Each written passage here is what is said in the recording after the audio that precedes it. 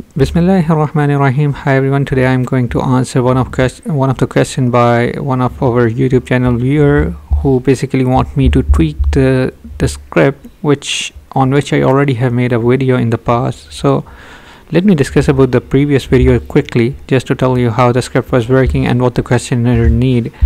So in this video, as the script which I have shown, what it does is that when a user select a ranking in the column H, it used to move the row above based on the selected ranking. So for example, right now the Sam is on the position 4, and when I'll be selecting rank and select 3 in the ranking, it would move the Sam to the first position.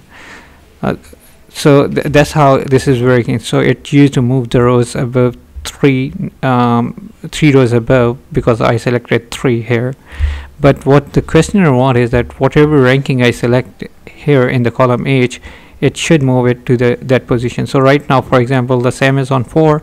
When I click on the 3, it should move it to the 3rd position, not that it should move 3 rows above the current position. So I have worked on that script, and the script is available on the GitHub, and I will be providing the URL in the video description as well. So especially for the layman people who don't know much about the F script, I'll try to make it super easy. You don't have to worry about much of the stuff. So the first thing which you'll have to do is you have to copy this whole script. So you can just click on this button, and now I'll go to the Google Sheet. So this is the Google Sheet on which I'll be applying that script. So I will go to the extensions and in the F script,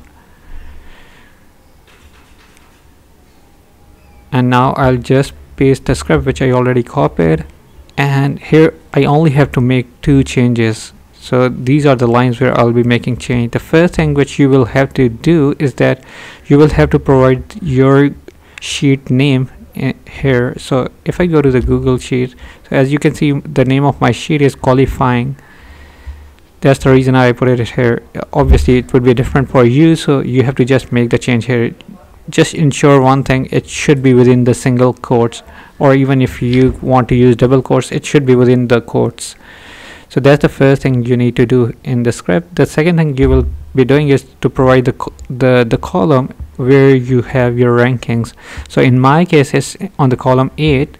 That's the reason I have given the value 8 here. In your scenario, in your case, it might be different. You just have to make the change here, and that's it. You just have to save it, and it's ready to work. So I'll go to my sheet, and now for example, Robbie here is on the position 10, and if I want to move him to position 2, I'll just come here and I'll just select 2 here, and as you can see, Robbie have moved to the position 2. So that's how this is working. Do let me know if you have any other query or question. You can contact me on my email address at info@gshades.com, or even you can get in touch with me on my Facebook page. Thank you. Bye bye.